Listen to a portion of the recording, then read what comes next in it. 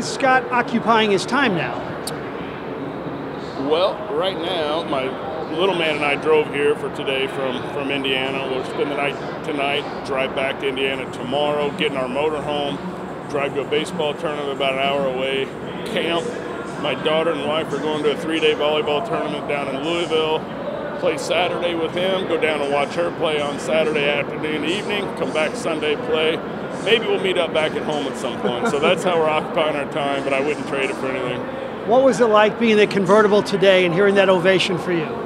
No, it was great. We were just talking about it with Martin over there that, this is my first time actually doing that. Last year we came back and I got the short straw to try to fire a grenade to Nolan from the concourse there in center field. But and that was fantastic in its own right, because it's kind of a point in time, that it's strange times. But getting back out here and getting in that convertible and riding around and having my camera out and video and sending some of that to my wife and my daughter without having indigestion and stress about the game that's pending, was pretty cool. It's probably amazing to think that even after all these years, you are so still loved in this town, and you will always be. Well, thank you. I don't want that to change by any means. I hope you're correct in that. But I truly enjoyed playing here. Obviously, this is a fantastic place to play and great people. I love coming back and now my son growing up and get into baseball a little bit more. He's excited about it. But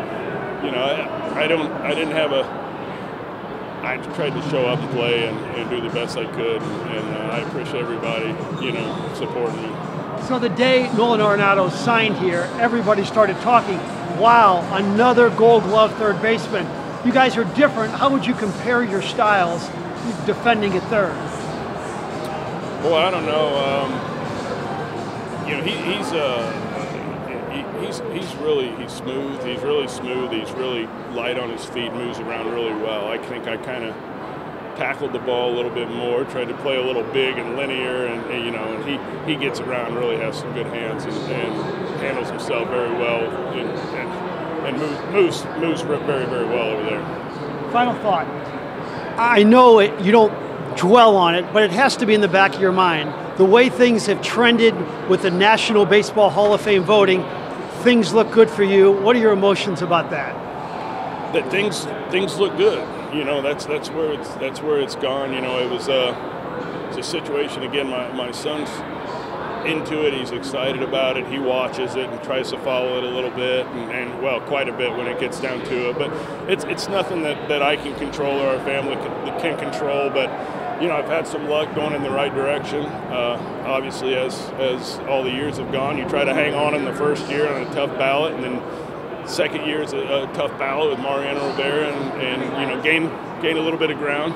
The third year, and in a good spot, I think, right now. So hopefully, keep trending, as you said, in the right direction, and we'll see what happens. I have some time left.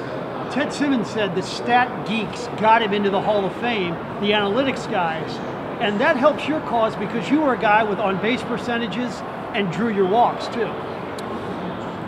Yeah, I haven't known a lot about the stat side of things. I always concentrate on the field part of stuff and the field play, and as I've learned a little bit about it, I've talked about Ryan Spader, who's big on stats and analytics, and he's kind of taught me a little bit about the stats, and he's told me that they help me, in a lot of ways that he doesn't need to explain to me, which I appreciate. But, I was telling Martin again that,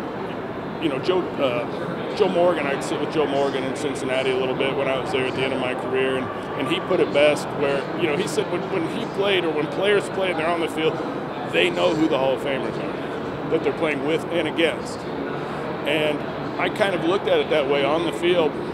You can kind of dissect, longevity is a thing, but, who the Hall of Fame guys are. And we don't look at stats, we didn't look at the analytics of things, but those guys have some pretty good stats and some pretty good analytics, as it turns out. It's not a stretch for me to say, hey, I think Chipper Jones may be a Hall of Famer, Derek Jeter, Mariano Rivera. So there's both sides of it, I think.